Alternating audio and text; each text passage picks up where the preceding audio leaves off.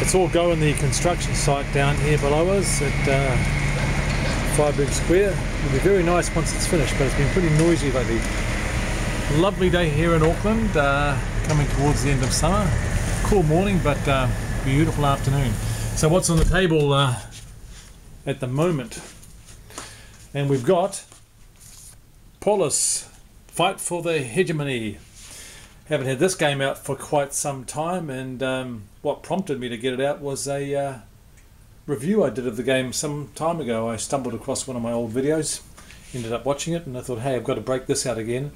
So I'm playing Polis solo, and just reminding me what a great game it is. So just having to relearn the concepts and rules a little bit, but it's easy to learn, but it's the strategy that takes a bit of work. So I've just had the first round, and that's the state of play. Probably not optimal play in the slightest, but it's just all fun anyway. So yeah, so I'm playing Polis, Fight for the Hegemony. I love the production values of this game, really nice, simple to set up, looks cool, great quality components, and some quite deep strategy in this game. It's quite deceptive, really.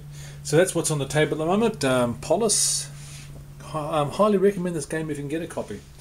And reading wise, I'm rereading Spring Offensive, which is New Zealand and the Second Battle of the Somme by Glenn Harper.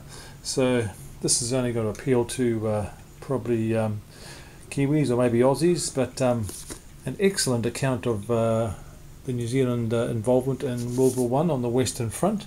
Really enjoying it second time around.